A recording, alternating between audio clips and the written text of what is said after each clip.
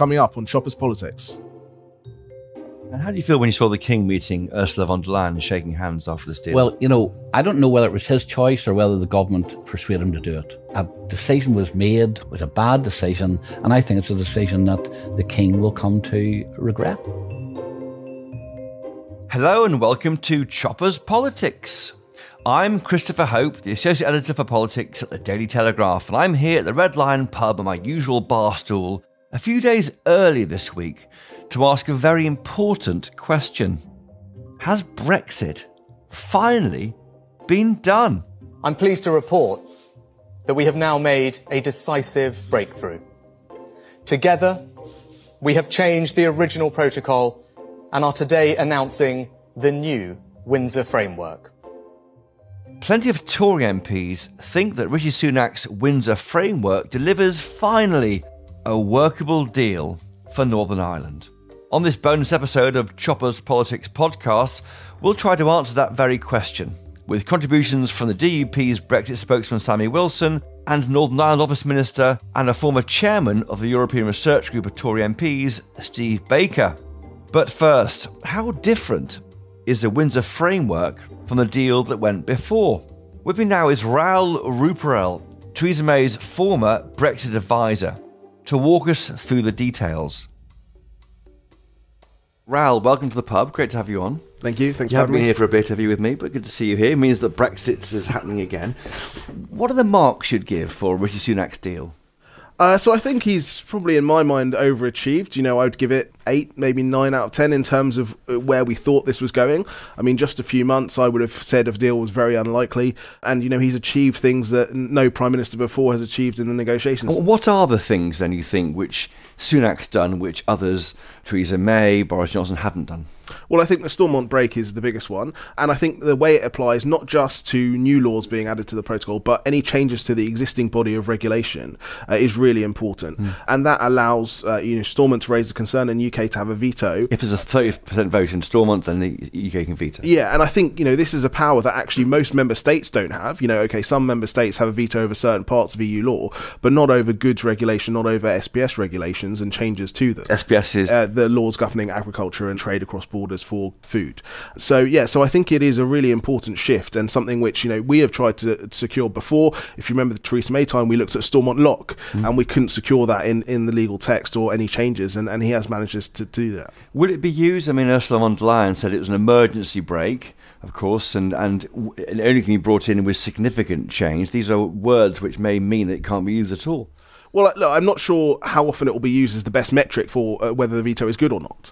I think it's in the a threat core, of it could be enough. Exactly, it's in a core part of the protocol. It applies to the body of regulation and any changes and amends there. And let's not forget, these rules on goods regulation, on food regulation, are things that do evolve over time and are quite regularly updated. So there are opportunities there to use it.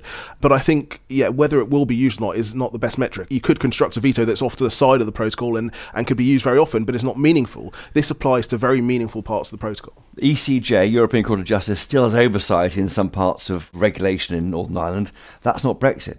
Well, I think the important part here is the scope of EU law has been brought down and the numbers of EU law... Like 3% or something. Exactly. And, let's not forget it only applied originally to, certain goods and food regulation, and now that's been reduced further. And so the scope of the ECJ in that sense has been narrowed quite significantly. And then on things like the break, you do have the oversight of arbitration rather than the ECJ. So where there is that kind of dispute between the UK and EU on an international level, it goes to arbitration rather than to the ECJ, which I think is an important principle. Companies, though, are still treated differently in Northern Ireland compared to Scottish companies or Welsh companies?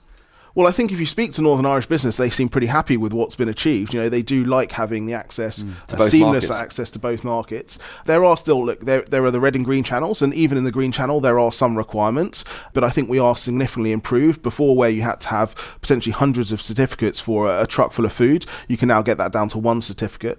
On customs, yes, you still have to provide some data, but it's usually the data you have for a commercial transaction anyway. And you can provide more data up front to get into the kind of trusted trader program, and you don't have to provide it every time. So I think these are real step changes in the barriers. Look, it's never going to be completely perfect, but I think most businesses you speak to in Northern Ireland are really encouraged by what they're seeing, and it gives them certainty and clarity. Were you surprised by what Mr. Sunak pulled out the bag yesterday? Yeah, I was, to be honest. I think the break in particular was surprising, and the breadth and what it applies to. I also think that, the EU has been resistant to many of these things before. So, for example, significantly reducing certificates for food products, they've resisted that, and they've now agreed to it.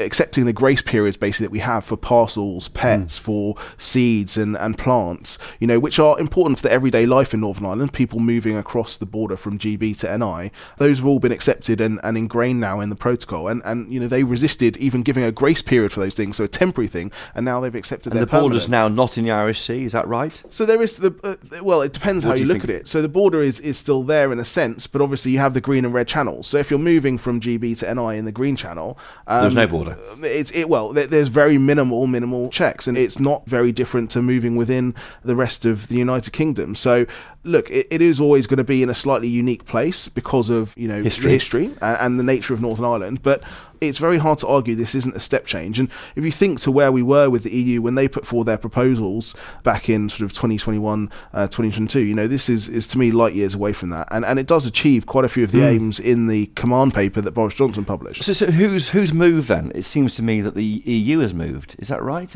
Yeah, I think in this case we have seen some real movement from the EU. It's not always the case, having been involved in negotiations. I've gone grey talking with you about Brexit. Exactly. I think that to their credit, they did a lot of engagement in Northern Ireland and engaged with businesses and unionists, and I think there are signs they have listened to the real concerns, and credit to the unionists in Northern Ireland who have continued to hammer on these very real concerns about the practical applications. So they have taken some of those on board. Look, obviously the UK hasn't achieved everything it wanted. You look at the state aid, I think that's probably not as... How's that working? So what they've reinforced is that there won't be any reach back in the state aid into the rest of the UK. So, the EU state aid rules will apply in Northern Ireland, but the concern was that they could reach back into a transaction that involved a GB company or something in that sense. They've tried to. So that's good for GB companies and good for companies in Britain who need support, but not for Northern Ireland. Well, I don't think it's necessary. It's a very hypothetical concern that there might at some point become an issue around state aid. It's not something we've ever seen, so it's hard to say. It's not something when I speak to NI businesses they really are that concerned about. But I think if you look at what the UK had set out to achieve and hope to achieve in that space, that's probably one place where they've underperformed. But as I said, in other areas they have overperformed. So 8 out of 10, as you said earlier. Yeah, I think that's the kind of realm we're looking at. Is Brexit done then, Raoul Ruparel? Well, I think. Why are you laughing? Will Brexit ever be done is the question. Look, I think even with this, as we said, there are going to be things. You have the Stormont break. The rules are going to evolve. Things are going to change over time. There's reviews within a trade agreement, etc.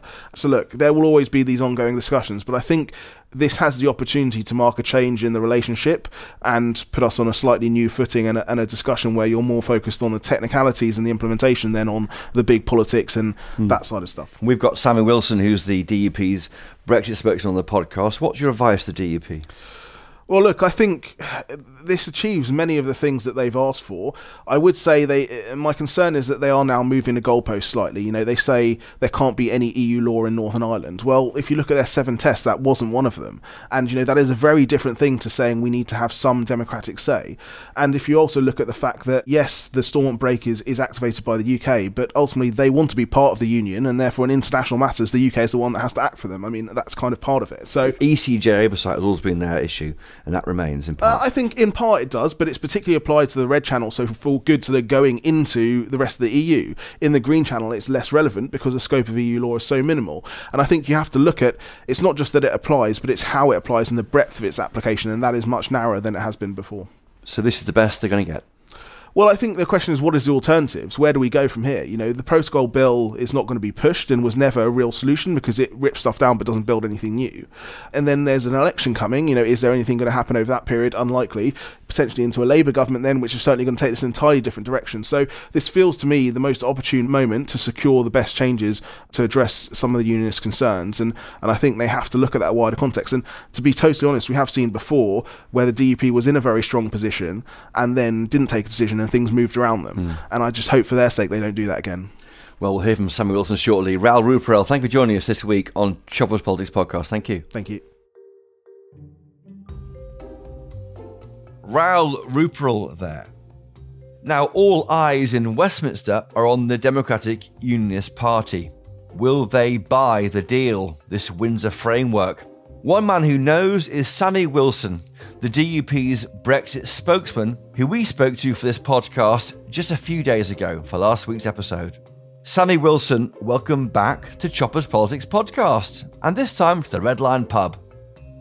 Now, last week on the podcast, last Thursday, you said this. I find it amazing that a Conservative Unionist Party Prime Minister doesn't understand what it means to be part of the Union. I mean, I would have thought that being part of the Union was fairly clear-cut. Given the Windsor Framework deal, does Rishi Sunak understand what being part of the Union is? No, I don't think that he does, because, of course, as he admitted yesterday, Northern Ireland will still be subject in the future to EU law, and being part of the Union, as far as I'm concerned, means that British law applies to every part of Britain. And Northern Ireland is part of the United Kingdom, and therefore only British law should apply. And indeed, the problems that are going to arise in the future as a result of EU law still applying in Northern Ireland will replicate the problems that we had in the past and will still create that constitutional divide. And indeed, if you look at the framework document, it is clear that the government recognises that there are two ways in which Northern Ireland will be affected in the future. First of all, as UK law changes, and they say that the Office of Internal Markets will sort that out. And as EU law changes, and they say that the Stormont Break will sort that out. If you examine both of them closely, you'll see that neither of the two of them will stop that divergence. Let's go on to those details shortly. Is your point that you want Northern Ireland to be treated the same as Lancashire or Cumbria or Yorkshire? Absolutely. With no foreign power influence? And the only difference, I suppose, is where issues are devolved and where the government has accepted that issues should be devolved to either Scotland, Wales or Northern Ireland. Yeah. Then, of course, there can be differences. But those differences, and this is the important thing, are chosen by the people who have been elected in Northern Ireland or Scotland or Wales, not by some unaccountable bureaucrats or politicians in Brussels. And that's still there. You mentioned now the Stormont Break. Now, if 30% of Stormont voted against the measure coming in, then the UK government could veto it. That's how it works. Is that not a good thing? Well, first of all, it's not all EU laws will be subject to that break. Only where they were going to have significant impact. How that's defined and who defines that, we still don't know. Secondly, even if Stormont and you got the petition of concern, and don't forget, there's quite a lot of controversy around the use of petition of concern in Stormont anyway. And given that we've had 670 EU laws introduced since the protocol was in place, you'd be exercising that veto nearly every day, or else you'd be exercising it very rarely because you wouldn't be allowed to, because the laws wouldn't be regarded as significant. But then the UK has to exercise the veto in the Joint Committee. So the break isn't with Stormont. The break is with the UK government. And how often will it meet, the Joint Committee? Well, regardless of how often it meets, how willing will the UK government be prepared to exercise that veto? Because don't forget, the same section in the Windsor Framework states that if the veto is exercised, the EU have the right to take appropriate measures. Now, we have heard time and time again that the government doesn't want to have a trade war with the EU. So is the government likely to exercise a veto, knowing that the consequences might be by exercising a veto for a law in Northern Ireland, the whole of the United Kingdom might be impacted by the EU putting restrictions on trade? I suspect that the veto will never be used. And that's the problem. So it'll be a kind of an idea that's out there that's never quite delivered on. If you look at the European Scrutiny Committee in Parliament, that was brought in to scrutinise EU legislation, but the government's admitted it did really little of the sort. There's so much detailed legislation coming, and a small committee couldn't. Even Bill Cash's amazing work wasn't really enough to do that. Yeah, and, you know, it's not a Stormont break if the ultimate decision rests with the UK government. The break's in somebody else's motor car.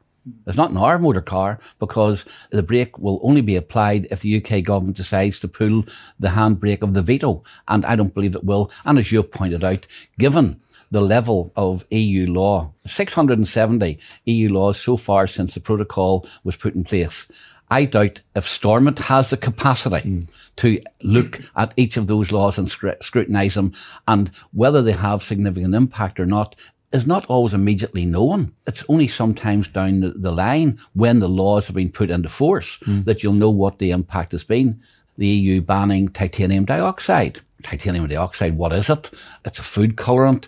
Is that really going to affect trade? Is it going to have a significant impact? The truth of the matter is, one firm has already admitted that 140 of its products can't be sold in Northern Ireland now because of that one change in law. Would that have been a significant change? Would the UK government have sought to veto that? I doubt very much, and yet it impacts on trade and it ensures that Northern Ireland is not part of the UK single market. On the plus side, Sammy, you have got companies in Northern Ireland who can trade in the single market and the UK single market, right? Yeah, but I mean, Chris, that's a good thing? I don't understand this concept. Companies in GB can trade in the EU single market, but they don't need to have this plethora of EU law continuing to apply to the rest of the UK. The access to the single market is still there for firms in Northern Ireland as a result of the trade agreement. For some goods such as milk going across the border, there are no restrictions or anything like that. The truth of the matter is the Irish economy requires Northern Ireland milk. And I'm fairly sure that even in the absence of the protocol, they would find a way of getting the milk which they need, because a third of their dairy industry, butter, cheese, etc., depends upon Northern Ireland milk. Do you think they're going to cut off their nose to spite their face? Yeah. I doubt very much. So even where there are goods which require special access, I believe that there are ways in which that could be accommodated. If a government minister was sitting here, they would say, don't let the enemy of the good be the perfect. Don't let the perfect idea get in the way of a pragmatic solution for your constituents in Northern Ireland. Well, you see, I'm looking for the good in this, and I don't see it. Let's look at the spin that the government put on it yesterday. A storm would break so politicians in Northern Ireland can stop EU law. I've tried to explain to you, we can't stop it. It would overwhelm Stormont. It can be some laws, and we then rely on the UK government to take on the EU and veto it and take the consequences. In my view, not a great deal. When it comes to UK law diverging from the EU and therefore clashing with EU law in Northern Ireland, the Office of Internal Market is supposed to look at the impact, and departments are then meant to take cognizance of the impact when they're deciding whether or not to change UK regulations. Now, I guarantee it, every Brexiteer in the Conservative Party will say, are you really expecting us to stay in lockstep with EU law in Northern Ireland to avoid the impact it may have on trade? They wouldn't. And all this problems, of course, because of sovereignty. Sovereignty is very straightforward, isn't it? But is that not recognising the very bespoke situation in the island of Ireland with Ireland and Northern Ireland? Well, you know, we're not part of the Irish Republic. If the EU wants to protect the single market, let it take whatever measures it needs to do. But why should we protect the EU single market with all of this surrender of sovereignty, and at the same time then damage the UK internal market? And that's what, to me, coming back to your first question, that's what being a unionist means. You put your country first. And other countries, if they've got impacts on them as a result of the decisions you make, it's up to them to protect their own.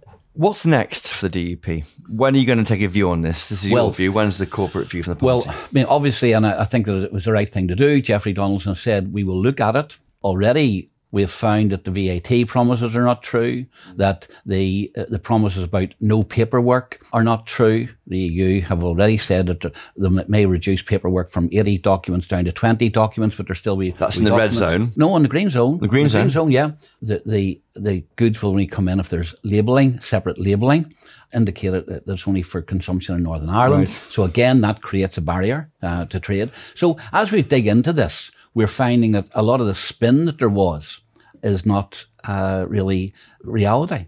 And once we have done all of that investigation into it, then we'll come to a decision. Is that this weekend, Saturday, someone said? I'm not. Well, a meeting? We'll be meeting continually over this week. But I mean, we want to make sure that when because this is too important for us to get it wrong, when we make a decision on this, we make it with full facts available to us. But don't forget, Chris, we probably don't get another chance at this. And as far as we're concerned, if we get it wrong, It has long-term impacts for the Union. It will lead to legal divergence between ourselves and the rest of the United Kingdom. It will lead to economic divergence. It will lead to economic diversifying trade, probably to the Irish Republic, and strengthening the idea of an all-island economy as we find it's more difficult to get supplies from GB. So it's existential for the DUP, isn't it? Absolutely. And it should be for this government. And my worry is that it has not been. The primary aim of the Prime Minister has been, first of all, to be able to say he got a deal, he got a victory, and he'll gloss over some of the details. And that's what Theresa May did. It's what Boris Johnson did.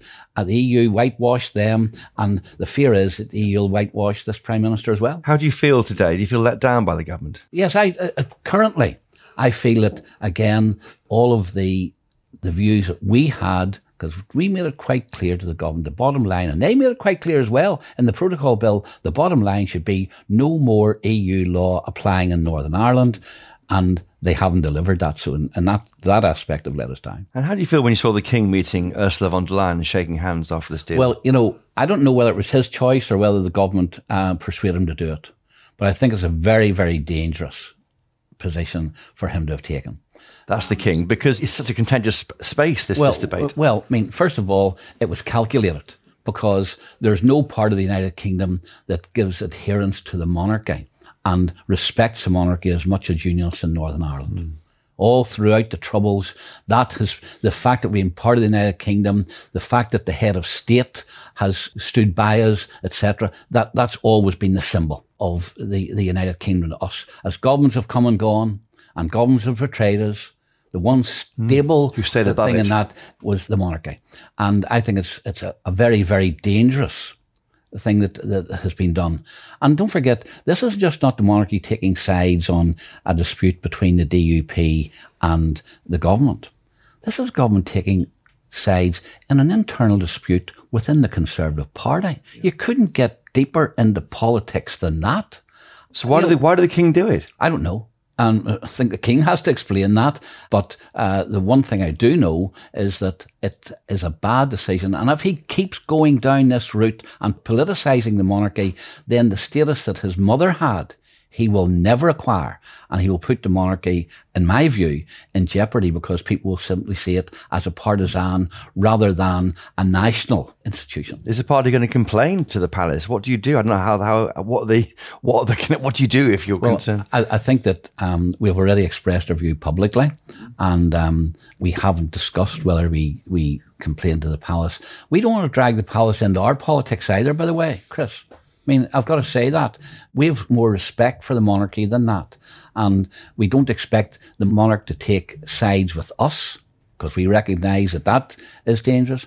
A decision was made, however it was made, we don't know. It was a bad decision. And I think it's a decision that the King will come to regret in the future. And just finally, marks out of 10.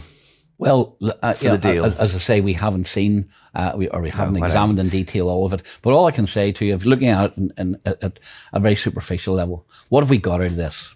Sausages, solar panels, and spaniels. Pets can now move. Those are the tangible things.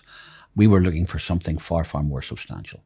Well, Sammy Wilson, the DUP's Brexit spokesman, thank you for joining us this week in the pub on a busy day for you on Choppers Politics Podcast. Thank you. Thank you. Thanks, Chris. Sammy Wilson there. Right, do stay with us, listeners. Coming up, we'll be hearing from the Brexiteer, Steve Baker MP, on what he thinks about this new Windsor Framework. Right after this. We're interrupting this podcast to bring you news of another Telegraph show we think you might like. It's called Planet Normal, and it's hosted by me, Liam Halligan. And me, Alison Pearson. We're both Telegraph columnists who share the view that far too often those who shout the loudest on the telly just don't represent the views of normal people. So take a trip with us to Planet Normal. We're joined by some stellar guests, well-known voices from politics, business and the arts. All from different fields, but they have one thing in common. They're at the top of their game, but distinctly down to earth. The good news is I finally learnt what a podcast is and even how you subscribe to it. It's actually quite simple. Search for Planet Normal on your podcast app or click on the link in the show notes for this episode. You don't really know what a podcast is, do you? I am one. Look, I am one. Who needs to know what it is? I am one, okay? Shut up.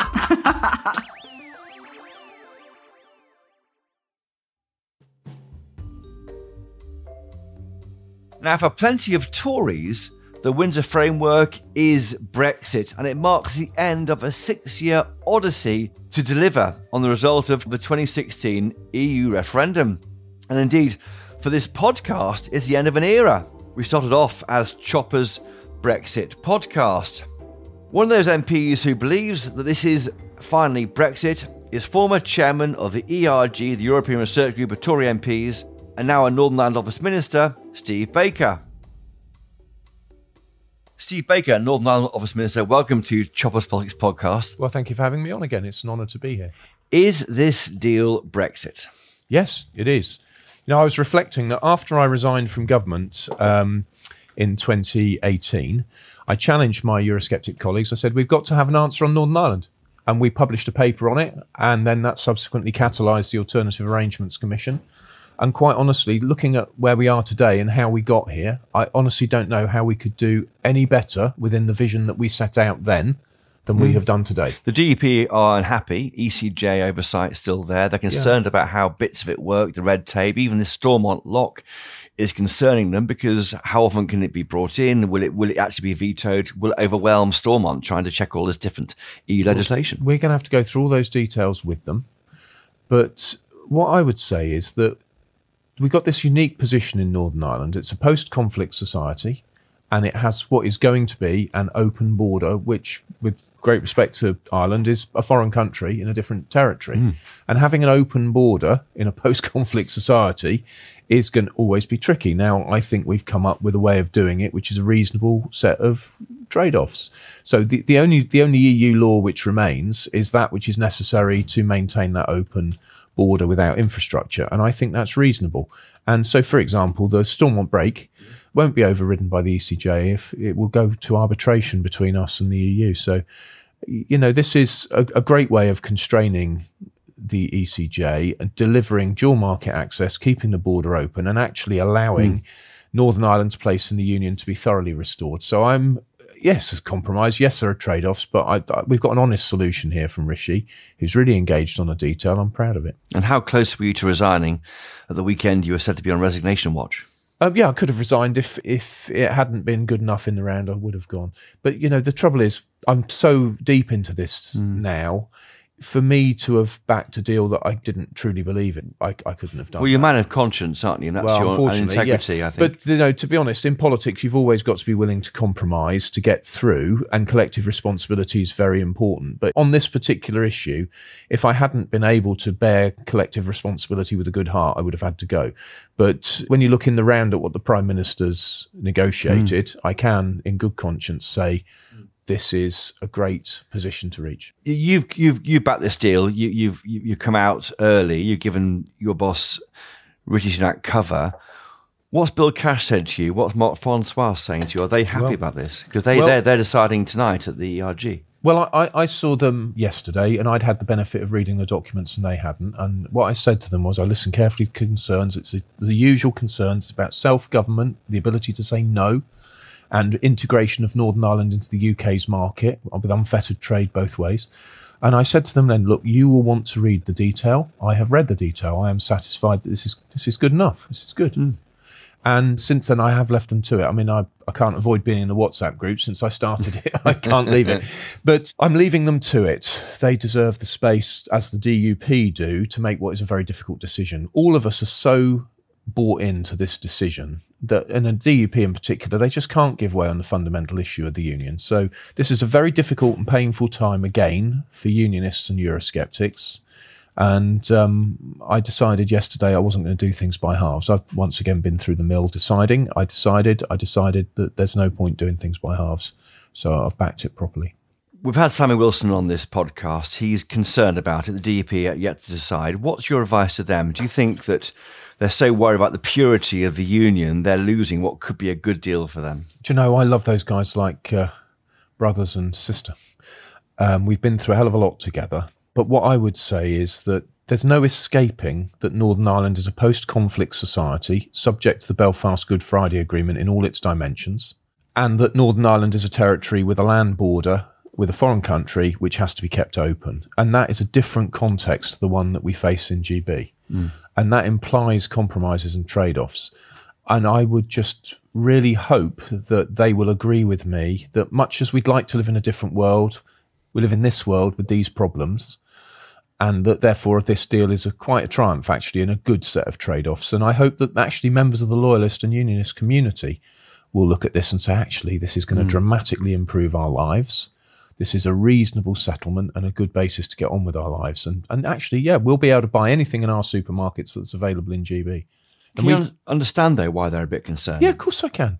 Sammy's as hardline a Brexiteer as anyone in the Conservative Party, and he's got a very clear idea of what he wants, and he is a good man, and I like him. But it's just unfortunate that Sammy represents a seat in as I say, a post-conflict territory with a border with a foreign country that's got to be kept open. Now, if one were to build a fence and have infrastructure all the way along, then we could have exactly the same terms for Northern Ireland as we got for GB. But that is not on the table. Is this what Brexit looked like when you were the ERG chairman all those years ago? Do you think, or would you have this pure view of his sovereignty, which the DUP have? No, so I don't think that's quite correct. So when I first chaired the ERG after the referendum, its intention was, if you can believe it, to unite the party. I had all wings of the party in a big WhatsApp group, and we were working through with, for example, the Legatum Institute's Special Trade Commission, what should be done on trade policy. Now, the reason I mention the Special Trade Commission is they effectively designed our trade policy, which I'm proud to have had some role in socialising around government. We're now doing it. That's a huge success. And Shankar Singham went on to lead the Alternative Arrangements Commission. And I think the Prime Minister would say that there are echoes of all that work in this. As I said earlier, I resigned from government and forced the issue with the ERG. We published a paper on it. So I think we always understood, and I certainly tried to set up a committee to deal with this before the referendum, but we just didn't have the customs expertise to make it work. So I've always been engaged with this issue with Northern Ireland. And I think that this settlement is good enough in all the circumstances. We've got unique circumstances in Northern Ireland. We really do need political stability and progress on public service reform. I think this is a good enough basis to get on, but I recognise that this is a very difficult and painful time for the DUP. Was the King right to meet Ursula von der Leyen? Do you know, I'm unusual amongst Brexiteers. I think anything which tends to reinforce the European Union as being seen as a nation state is a good thing.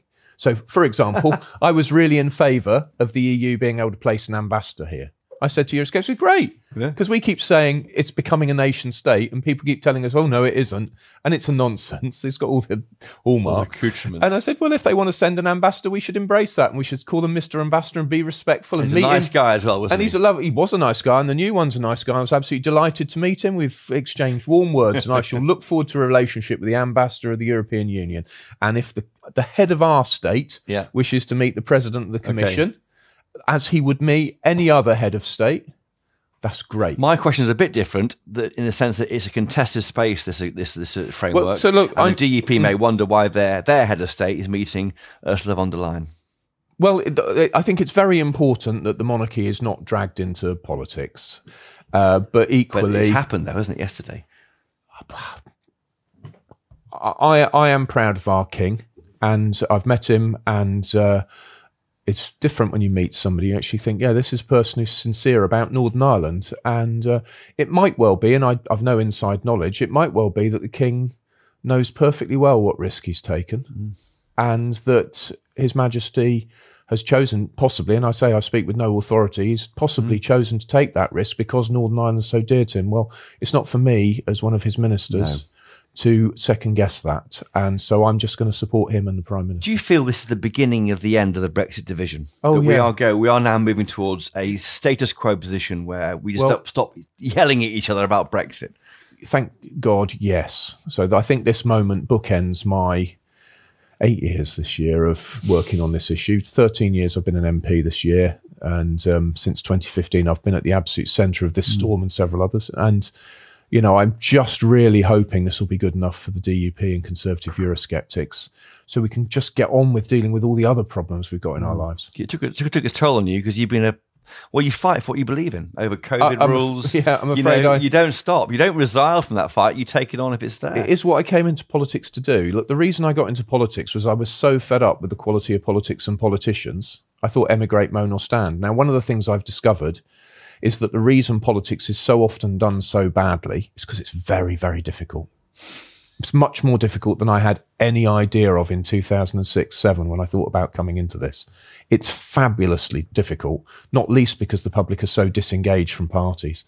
One thing I could change is, for goodness sake, join the political party of your choice, particularly Telegraph readers. Big bell here. Get involved. Get it, for goodness sake, pay 25 quid a year and multiply the say you have in our system. It doesn't mean you have to support the party all the time. Have a say. But they do need to join the Conservative Party. How are you feeling?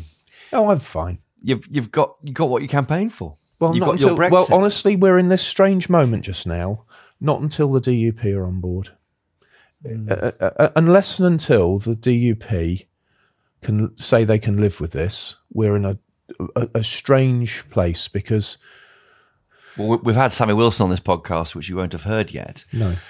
There are issues. He's not happy about it. They haven't yet decided. What's your final message to him and his DUP MEPs? I would say, Sammy, I honestly don't think we can do any better than this for you. And I wish we could. I do. I wish we could. But the particular circumstances in Northern Ireland are not those pertaining to Wickham, because I know he said Steve wouldn't put up with this for his community. But my constituency isn't in a territory with a border, with a land border with a foreign country. It's not in a post-conflict society, thank God. And in all of the circumstances, I believe this set of trade-offs is a good set of trade-offs for unionism. Well, Steve Baker, Northern Ireland Office Minister and former chairman of the European Research Group of Tory MPs, a Brexiteer to his heart. Thank you for joining us this week on Choppers Politics Podcast. Thank you. You're very welcome. Steve Baker there. Well, listeners, I'm dying to know what you think about this new Windsor Framework. Please do get in touch by email at chopperspolitics@telegraph.co.uk or on Twitter. We're at Choppers Podcast. Thank you to my guests this week, Sammy Wilson MP, Steve Baker MP, and Raoul Ruparel. Thank you to my producers, Louisa Wells and Giles Gear. But most importantly of all, thank you to you for listening. I'll be bringing you every Brexit development blow by blow this week in my daily Choppers Politics newsletter. So if you want to sign up, please do find the link for that in the show notes to this episode. And don't forget my weekly Peterborough Diary gossip column out on Fridays at 7 p.m. online or in Saturday's newspaper. And finally, as always, please do buy a copy of the Daily Telegraph if you can. I know you won't regret it. Until next time though, cheerio!